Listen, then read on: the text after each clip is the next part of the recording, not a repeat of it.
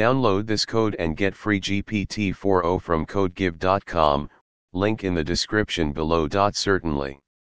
In Python, you can create a program to print a right-angled triangle number pattern. This pattern uses numbers to form a right triangle, where the number of rows determines the height of the triangle.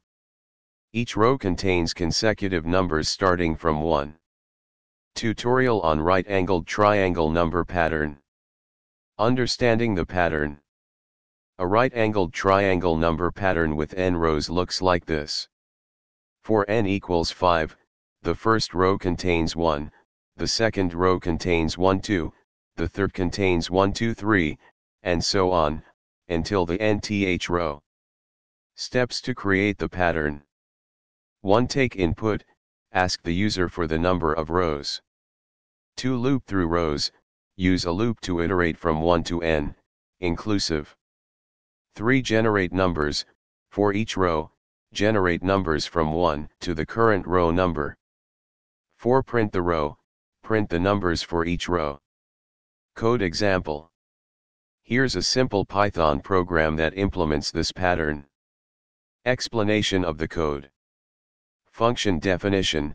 We define a function right_angle_triangle_number_pattern, n, that takes one argument, n, which represents the number of rows. Outer loop. The outer loop, for I in range, 1, n plus 1, iterates through each row from 1 to n. Inner loop.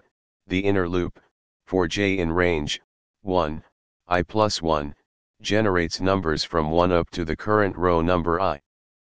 Printing.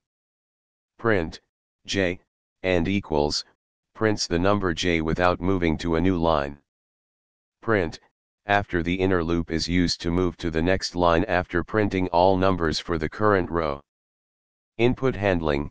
The program uses a try block to handle potential input errors, ensuring that the user provides a positive integer.